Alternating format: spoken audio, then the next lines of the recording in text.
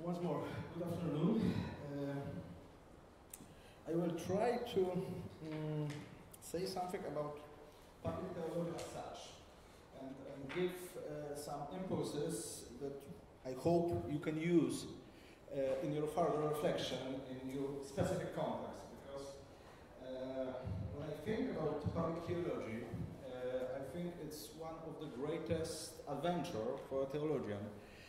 Why? Because when you try to cope with that topic, you need to go far beyond your field of research, your way of thinking, and you need to go into a dialogue with people who are concerned with public issues. Without that, the public theology makes no sense. It's just an abstract. And because of that, I've decided today to talk about a document of the World Federation about public space and church in public space, to offer you some thoughts about tools or about theological insights which can be helpful in your work as a media officer, press officers, and so on, in this very important and big world of new media, social media, and so on. But I would like to start with this photo. This photo is quite a symbolic thing. It's a photo from Lima. That was this climate summit, the COP20. This bunch of people are young representatives of LWF, which were there to advocate for climate justice. And that is a moment in which they passed this green candle to representatives of a board of UN who organized this meeting there in Lima. And that is, I think, a good example how something small, very common practice, which is quite common for Christians. We usually use candles somehow, somewhere in our practice, to use it not only as a sign for something which we used to do it in the services or so, but also to use it as a symbol in a public space, to say something through such very simple thing. Another simple thing which is here is this guy in the front with this t-shirt, Fast for Climate. It's just the same story. It was a campaign organized by churches under LWF in which several people declared to fasten. It is also common Christian practice, but this fastening has a special context, exactly climate. And through this practice, they try to engage people and to make them more aware about this very important public issue, which climate change and all the challenges connected with it are. And we will go back soon to this kind of question, which simple means we can use in public space. But before that was of course the cover photo of the document, and I would like to give you some insights which are there. In the end of the presentation will be also web address in which you can get it also for yourself, and when you need it you can use it. First of all, the idea to take care about public space, to discuss about public space, especially in context of Reformation Jubilee, 500 years, was that the ground for it was that we need to be active. And we can see that in our world, once more, we live in times in which religion has a meaning. Not always positive, not always clear, but it has its meaning. And we need to recognize it. We need to try to show what religion or religious actors in the society can give to others. What is the possible input of religious actors in public discourse? As a group which was responsible for preparing this document, we thought about 5 discourses in which religion get intentions today. First of it is how religion copes with politics and how politics cope with religion. Who use who and in which ways. Just the same story with economics. How churches, religious actors, how Christians play a role in economical life. How they shape this economical life. What can they give into this part of society. Another discourse is the culture, and I think it's the nearest to your point of interest, because the first thing about which we thought in context of religion and culture was the media. How the churches use the media, how the media use the churches, how they use religion, how they develop their religion thinking, and how they try to communicate their religious insight. And fourth, discourse, religion and science. How faith in science, faith in knowledge can be put together with knowledge about faith, namely theology. How those two can cooperate to develop better public space, better society. What we as theologians, as church people, as church representatives can give into science discourse, and what we can take from it to be more aware of the processes or the situation in which we are part of. And the last one, and I think the most controversial one, but also one of the most popular discourses nowadays in media, namely religion and violence. What can churches do against it, and in which parts religious churches, religious agencies, religious organizations invite people to violence?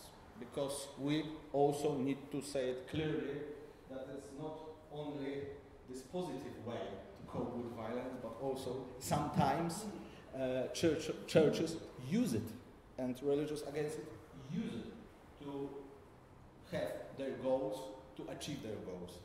Of course, we have in our Christian faith, in our Christian way of thinking about the world, also tools and instruments to show how such violence, where are the grounds of it, and we can reveal it, we can name it, and we can fight against it.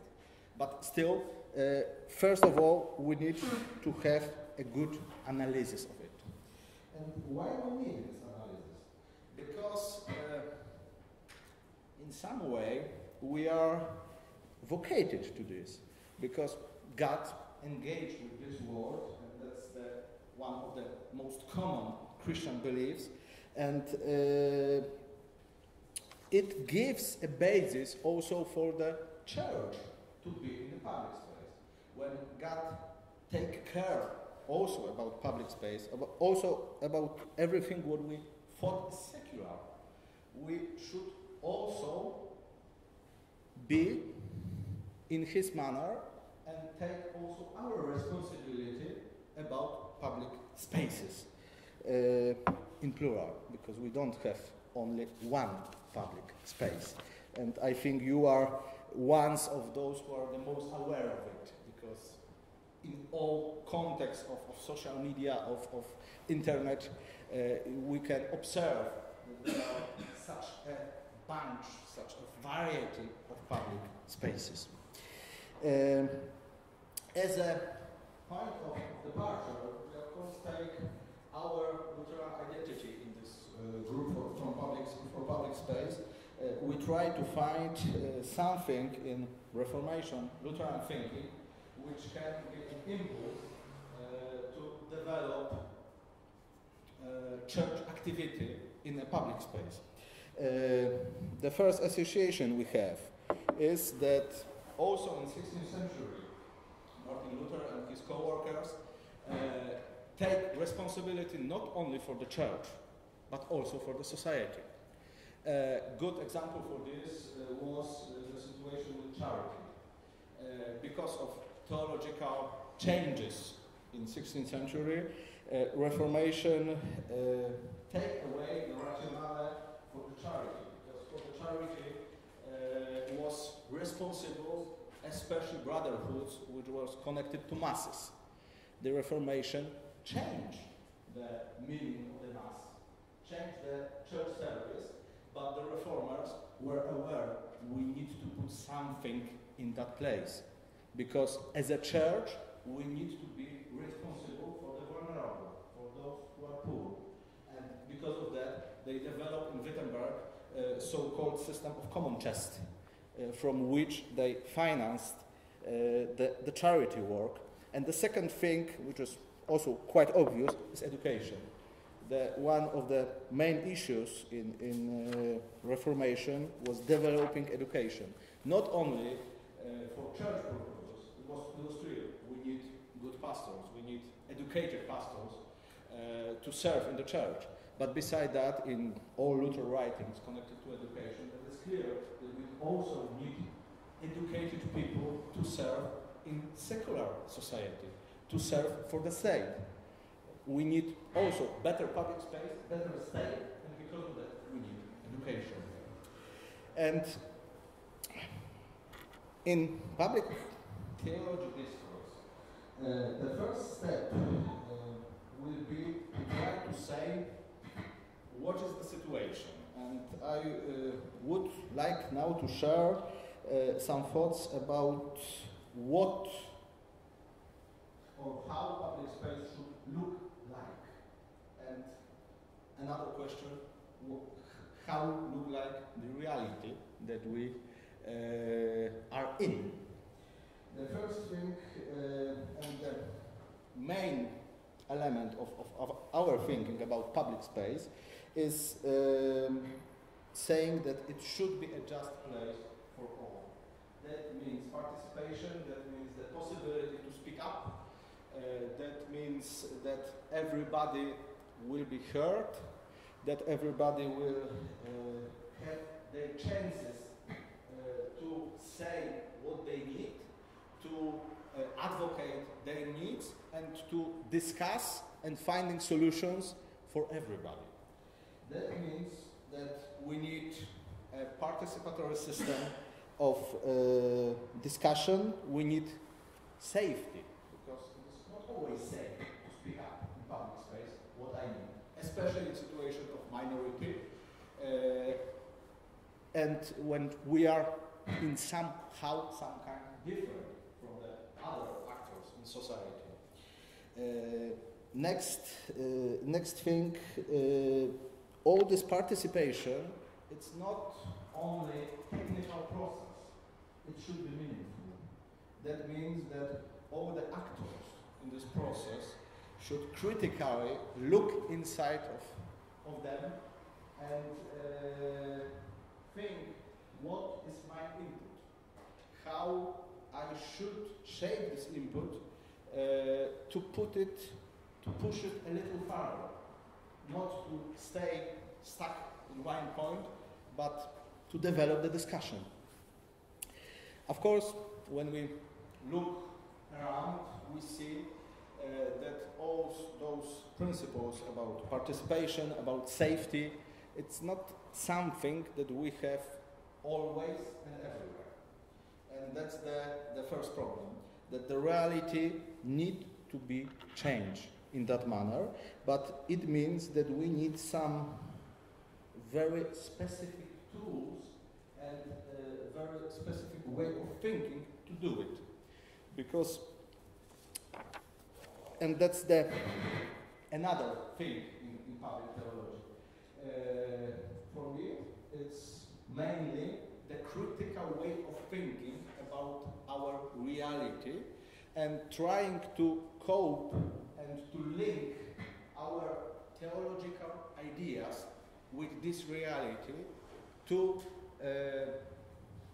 achieve certain goals which are not only religious, which basically aren't religions at all, because we talk about common good and we try to put our religious input into this common good, because it is also true that the religion is a great power.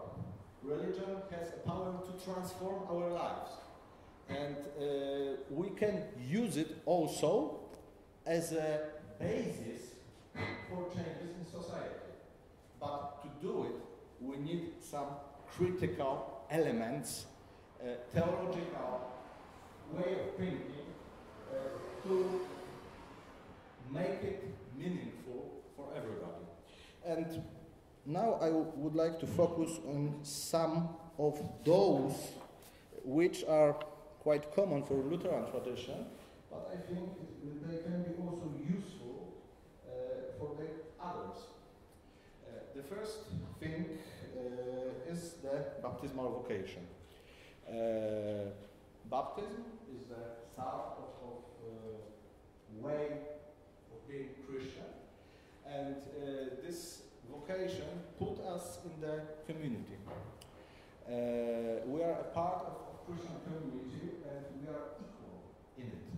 And that's very important principle, this equality. This equality put us in the sphere of God walks with us. Lutheran theology talks about justification by faith. And that's how God saved us through Jesus Christ. And that's a gift for everybody, without any precondition. We get it free. But that means that we should pass this gift for others. And that makes a very well-known statement from Luther Works, Freedom of a Christian. I would like to quote it. A Christian is a Lord of all, completely free of everything. A Christian is a servant, completely attentive to the needs of all. This first sentence talks about us before God, for Luther. That means that we are free. We don't need to do anything to be safe. We just get it. But that means also our responsibility for our neighbors. Responsibility of love and responsibility of care of their needs. Because in Luther's theology, in my point of view, it's always very special dynamics. God gives something to us as humans, but we should pass it to the others. Without that, it won't work correctly. That's I think, one of the most important part from Reformation message, which shaped Protestant branch of Christianity. Another thing, which is, I think, also quite important, quite useful, but also quite controversial, are some distinctions which were made in Reformation theology, and those distinctions are about, first, state and the church, and how we use law in our practice.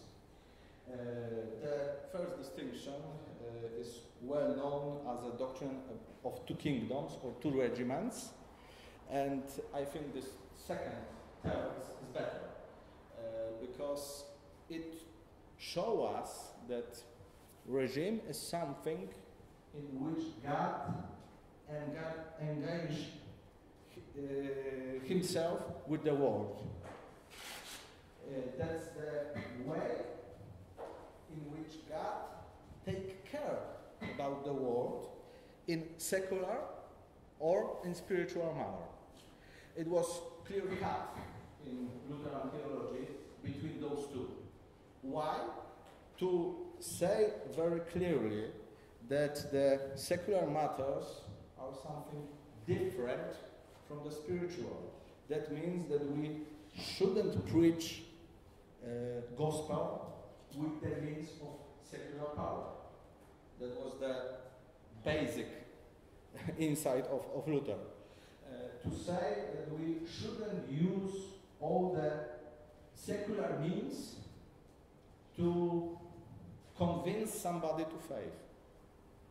Yeah? That's not the case of faith. It's not the case of power.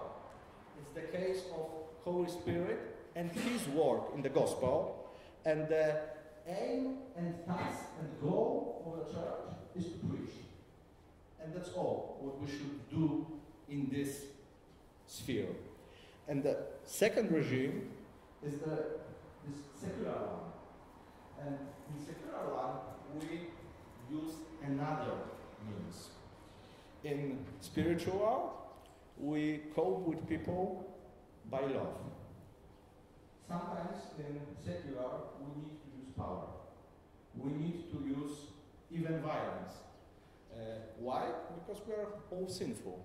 And sin destroys the world, and sometimes we should act against it also with means of justice and violence. Of course, in Lutheran theology, there are clearly stated that there are official actors to do it. It's the task of state, not everybody, to be in this vocation of taking care of justice and peace. But it is also clear that we need peace and justice in our society to develop also our religious activities, because we need proper context for our work. And today, of course, this distinction has quite a long story, and this story is quite complicated, because sometimes Lutherans use it just to excuse themselves for being active when they need to do it. Of course, it can be used that way, but this is a misuse of it. The idea to put it in discourse today in a meaningful way is to take from this distinction this clear insight that we shouldn't mess up religion and politics. There are two different ways of taking care about the world. Of course, church, but also a task to give input in public discussion. Of course, on the basis of this distinction, we can also clearly say that we have a space as a church, the people of the church, to discuss with others, not on the ground of faith, but on the ground of common good. And because of that, for example, we can see how in evangelical theology, in past at least 50 years, quite important place have a discourse about human rights as a language that we can use to cooperate with actors from other contexts. Of course, when we link thinking in terms of human rights, and we have our faith-based thoughts to develop this discourse, we don't need to resignate from our identity as people of faith. But we don't need also make others to be people of faith to cooperate with them. And that's something really important in our today plural society. That we are also open to cooperation over the boundaries of religion and over the borders in which also religious way of thinking sometimes gives to the society. And that's something which I think we can use also today for our public engagement. And Another thing, it's the second distinction about the law. In Luther's theology, he distinguished two ways of using the law. First of it is so-called theological, and that's the way in which we diagnose who we are as a sinner. It's the tool and instrument to call the sin, and to have a proper diagnosis which we need to be saved. But beside of that, the law has also another very important aspect, and this aspect is political use of the law. That means that it gives structure for our functioning in the world. It gives us some rationale or some procedure in which we can cope with each other with special or specific questions or challenges before which we stand. It also gives us opportunity to take part in decision making. We are aware that we need such a procedure, such a structure. We are better aware of the way how the society decided about the important questions for them, and we can really meaningful way take part in this decision-making process. Without knowing that, it is really hard to do it really meaningful. And now I go to the quite practical part of this document and what I would like to say.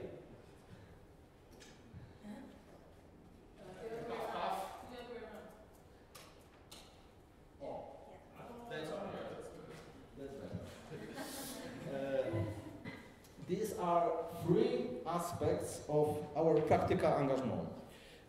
We developed it on the basis of analysis how the Lutheran World Federation was active in special, crucial for this organization issue in public space. For example, refugees, not only this last refugee crisis, but it was kind of a basis of being together in Lutheran World Federation, because one of the issues which make this organization happen was refugee crisis after Second World War.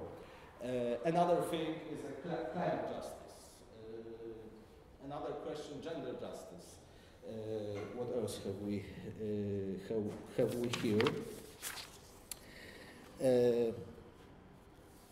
Overcoming exclusion. That's especially the story about apartheid in South Africa, in which Lutheran World Federation gave a clear voice against it. And on this basis, we thought, how did it work? That some of those initiatives were quite a success. And we thought about such a schema that has three important aspects which are interlinked with each other. The first is the most visible one, the practices. And that's what I show on the photo on start. We have, as Christians, quite a lot very simple, very common elements of our life which we can use in our activity in public space. For example, praying, singing, Bible reading, diaconal action, all of that can have a public context. Because we can, when we are praying, when we are thinking about our interpretation of Bible, we can do it with questions that raise from the public discourse. And we can use it, all those practices, in somehow to solve those questions. And what else? The practices are also something that make people in the church active. Because one of the most important things in being active in public is to make it an issue not only for the head of the churches, or only for the pastors or bishops, but to raise awareness of those public questions or this public advocacy which church conduct, also for the parishioners, for the people who are in the church. And that's quite good, I think, way to do it. Of course, it's always the question of context in which we do it. What we can use to activate people. But it can be something really simple. Of course, we can say that the scandal on the photo on start was nothing, because there were politicians, there were negotiators and so on, and they don't care. But it was also for them, because this UN lady who was there tweeted after the dilemma summit that this scandal was on the podium and gave us the sense of the light during this deliberation. Maybe it's only a small sign, but it can be a meaningful sign. And because of that, all those really simple practices are important. But we have also two other dimensions which are not so visible, not so clear for everybody. The first of them are ideas. There are all cultural, religious, spiritual convictions, narrative, values, all this content which we have in Christianity and which we can use to be something helpful in public space. I gave this example of doctrine of two kingdoms or two regiments, two realms. This doctrine, of course, is a theological idea, clearly. It was based on theological thinking. But in Reformation time, and also today, it is used in also in secular context, or in context of relation between church and politics. It's not only theological.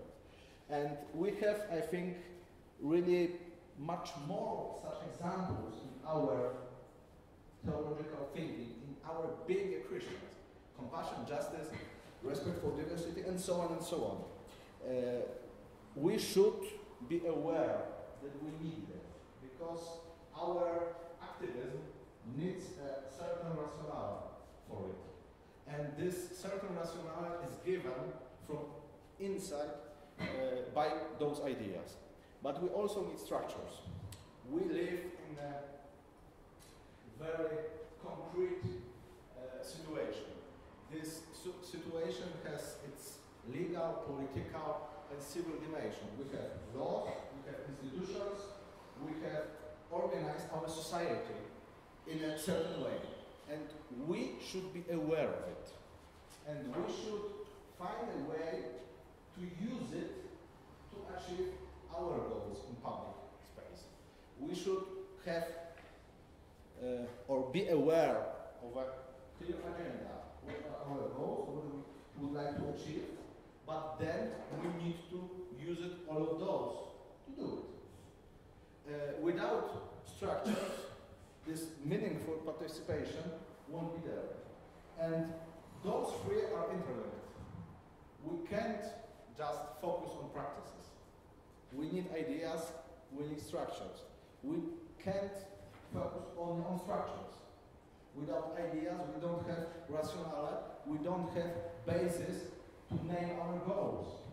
When we don't have practices in our picture, then we don't have this engagement on this grassroots level, which is also very important for this church engagement in public space. And to end here, I would like to ask you 3 questions on this practical level, because I think that most important thing in public theology is dialogue, and I will be really grateful to hear from you. What are your insights about those 3 questions? You were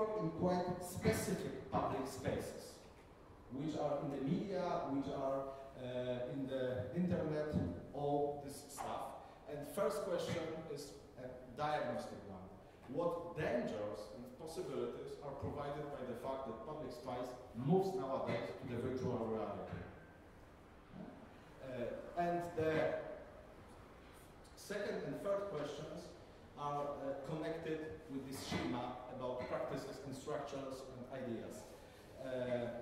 What practices and structures specific for the virtual reality can be used by the churches to shape the public space? What means do we have? Because all those important discourse is there.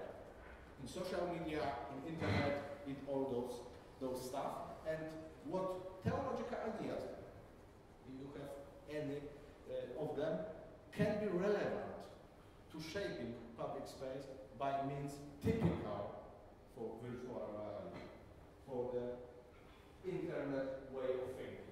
Because still, I think we change us much by this change, but this great change that we have virtual reality in our society. And I think that we can split into groups. That's quite nice that we are in the tables. That means that we have 3-4 people in the group, and I think a quarter for discussion, and then short summary from every groups.